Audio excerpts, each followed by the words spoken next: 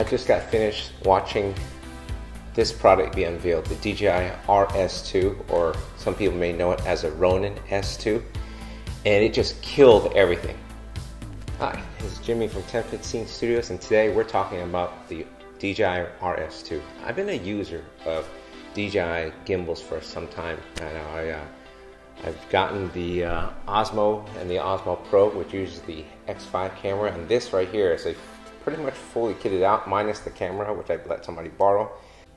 And this is what I use primarily when I'm going out on a shoot, right? So, and this has been served me well in the past, I don't know, maybe 2.5 years since the Ronin S came out. However, DJI came out with a product yesterday, which is the successor to this one, and it kills not only that one, but any other gimbal that is in the past or currently exists on the market right now. And there are two things in particularly that I want to talk about that I feel, for me as a filmmaker, and for those of you guys out there that are, like to make films and you're low budget indie filmmakers, they're potential game changers. So let me talk about those. So like any product that comes out new, you expect an evolution, right? Whether it be incrementally or it's significant. I was expecting something that was incremental, right? Something just another iteration, something that was, okay, they refined some stuff. Some of the criticisms of this one where they address on the SC model where you have locking arms so that they don't just swing around endlessly like this one does. You want to be able to lock these in so you can balance these individually, but also when you're storing them, it doesn't just fly around and do this type of thing, right? And then of course the weight, right? This is not a light device, especially when you start adding more bits to it to make it more capable. It can definitely weigh on your arms, so that type of thing.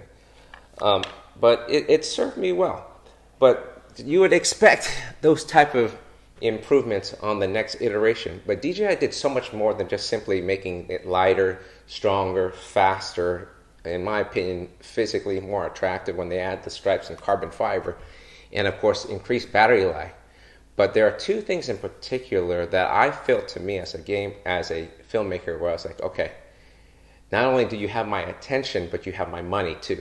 And for those of you that are curious to know, yes, I did order one already, right? The night that I saw it, came live yesterday as of October 14th. Today's the 15th, which is also the reason why the channel is called 1015 Studios. It just happens to be my birthday, and so that's why it's 1015, if you didn't know.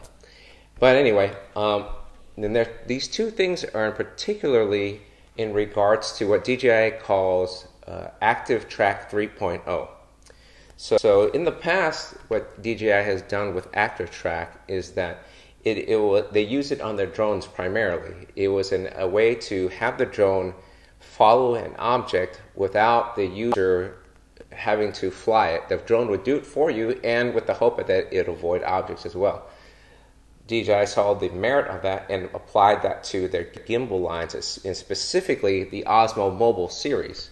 So you can see that you can have the gimbal hold like that, and it'll track a subject while you kind of walk and still hold it, and you don't have to worry about composing your subject because it's supposed to be able to do that for you. They implemented it on the SC, and later on it came to the Ronin S as well. But the caveat with that was that you'd have your camera sitting in here, and then you have to have a holder for the phone, because the phone was the actual driving device, right, which told the gimbal where to point, not the actual camera that was sitting in there.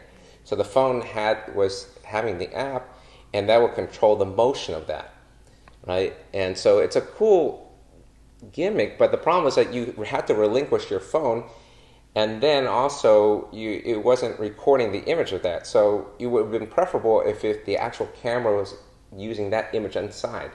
So that was a downside. With this though, with the newest iteration of the RS2, you no longer need a phone to be attached to the top of the camera anymore for it to drive itself. With the new one, sitting right where this stick would be right now is a 1.5 inch, I think, LCD monitor, and you can actually choose the object you want to track with just the gimbal itself. You don't need the phone app to do that. So you can simply select your object within that, and like you would use on your camera when you would do a focus point, and you could select it right there, and then you could have the gimbal point in direction you want to do as you move without an additional device needed on top sitting on there. That is really cool, right? And I know there's times for me that was plenty useful when I was doing a shot on, especially on the last Star Wars movie we did, where I had the camera operator running and he had to have somebody in front of him holding his shirt so he can focus on what he was filming without running into a tree or falling into a pit or any type of that, for safety reasons. Had he had the RS2, he could have just set on the object that he wanted to, the person that was running, which was me, and he could have focused on the predetermined path that we told him for safety reasons, and he would have been, the camera would have did the composing of the subject for him while he could just focus on his movement. That is powerful. The other part of ActiveTrack 3.0 that I can see instantly benefiting the new RS2 is that now you don't need a separate camera operator. For myself, I sometimes I have a crew, but more often than not, I'm working on myself. Like now, I'm filming myself. And it's kind of hard to find somebody else that has free time, especially now during a pandemic, right? So one of the things that you can do with this is you can put the gimbal on a tripod, and you can use your phone, right, separately detached from it. You can be, 10, 15 feet, whatever, away from it, or even more. I think DJI advertises up to 100 meters, which is insane.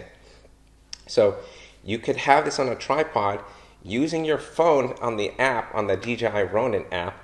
You can tell it to focus on you while you're in front of the camera and put a box around yourself on your phone, and then the camera will track you. So if you're moving within a space, say for example, you're doing a vlog, a kitchen space, or you're doing something where you have a wide space, kind of like this, I could walk around with the phone in my hand and tell through using the phone as almost as a viewfinder to tell that I am the subject matter to track, and it will follow me as I walk in that space, right? And it not only will do people, but it will do objects. When I've seen videos of people doing it, it'll actually follow an object as well. To me, that's just incredible, because now you can have dynamic movements without the use of an operator. You can just simply use the software to do that for you. So DJI has created this system. They're calling it 3D focused. And this is incredible. So if you get anything about this video, listen to this point here. This is the most important part. It is game changing right here. Okay, so this system, it sits on top of the camera, and it connects to the Ronin and the camera, of course. And it's a time of flight sensor. So you put it on top, and it'll range out using LiDAR detection, right, to tell how far something is, shoots it back to the system itself, and using the follow focus will rack focus for you to be in that. And it continuously does this, so you have an auto-focusing system. Like that. So for someone like myself, and I hope this works, it seems like it would, that a GH5S user who has inherently an auto-focusing system that is not that great, I can put the camera on manual and rely on the DJI 3D focus to be my autofocus, right? As it uses the focus wheel and a track on the focus ring of the camera, and that would work. So that inherently, not inherently, but it replaces the autofocus on my Panasonic GH5S, right? And so this, to me, would work on any camera that didn't have a good autofocus. This would make it the newest state-of-the-art autofocus right now. Right? And also, not only would do that, but if you have a cinema camera, that is, most cinema cameras don't have autofocus, right? Where you're using Blackmagic, or some of the Reds that are, those type of things, Aria, Alexas, those type of stuff like that. They don't have autofocus, right? So by putting this system on it, right, you have autofocus now, right? I'm very eager to test it out. Like I said, I already bought one. I bought one yesterday. I just literally, as I'm doing this right now, I just got a notification from FedEx that's being sent to me from B&H Photo. So I'll be getting it next week. So once I get it next week, I'll be testing it out to see how it goes. The one thing that I won't be able to test, which is obviously I've been hyping up like no other, I get it, right, is the 3D focus.